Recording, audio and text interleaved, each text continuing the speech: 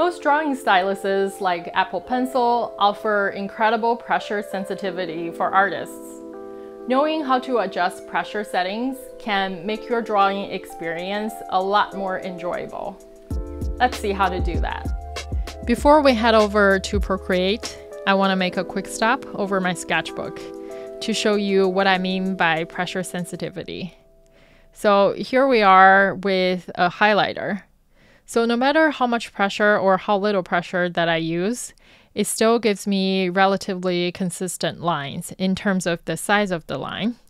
That is because the tip of the brush is made of rigid felt. It's pretty hard. And here is another brush. It's made of much softer felt. So when I use lighter pressure, it gives me a finer line. And when I increase the pressure, you can see the line become thicker. When you use lighter pressure, it gives you a thinner line, and when you increase the pressure, it gives you thicker line. With that basic understanding of the mechanics, let's head over to Procreate again. So over here, I have a gouache brush from my own brush set.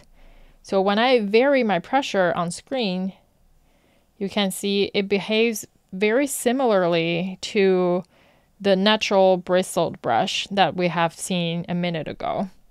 So how does that happen with a digital brush? I'm going to start over with a new brush. So we're at a similar starting point. So hit plus on your brush library and then hit done. So you have a generic brush. I want you to go over to the Apple Pencil. Under Apple Pencil, the first section is called pressure. It gives us some different factors that we can manipulate by using pressure. And this is not the only pressure sliders that we have inside the Brush Studio. I want you to pay attention to the size first. So if we increase the percentage to the right, let me just clear this drawing pad real quick. And I'm going to vary pressure as I draw this squiggle. So lighter at the beginning and then heavier gradually. As you can see, the pressure does make a difference. Because this is a digital tool, so it does things that natural analog media may not be able to do. That happens when you slide the slider of the size all the way down to the negatives. It's going to give you the opposite. So lighter pressure gives you thicker lines, while heavier pressure gives you thinner lines. So this gives you a lot of opportunity to be creative in your digital illustration.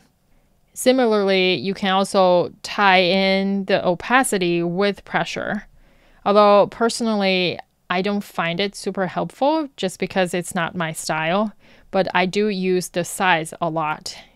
Whenever I want the size of the brush tip to be responsive to the pressure, I would change this slider.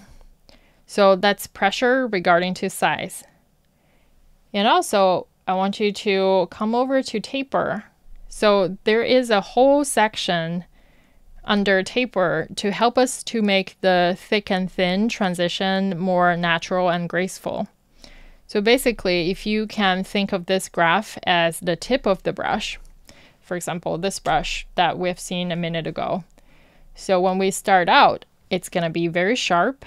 As we use pressure down, it is going to produce a thicker line. So there is a graceful transition between the thick and thin.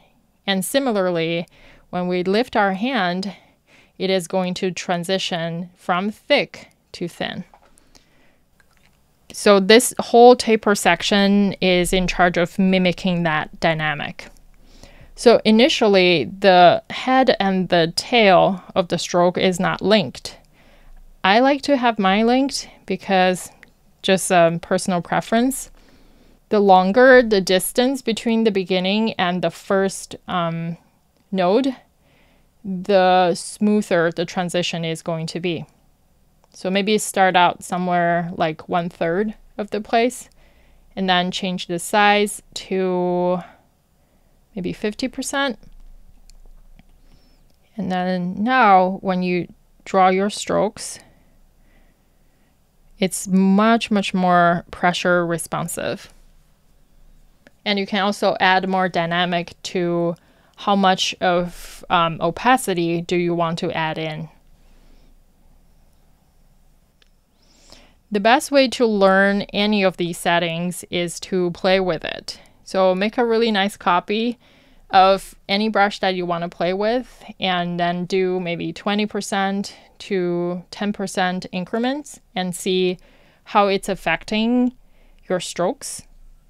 And then once you find a happy spot of any brush that you have modified, come over to About this brush and then write your name there, and you can create a new reset point. So this one tells Procreate Brush Studio to remember all the settings under this brush. So whenever you make any new modification and you want to revert back to the reset point, you can just hit Reset Brush.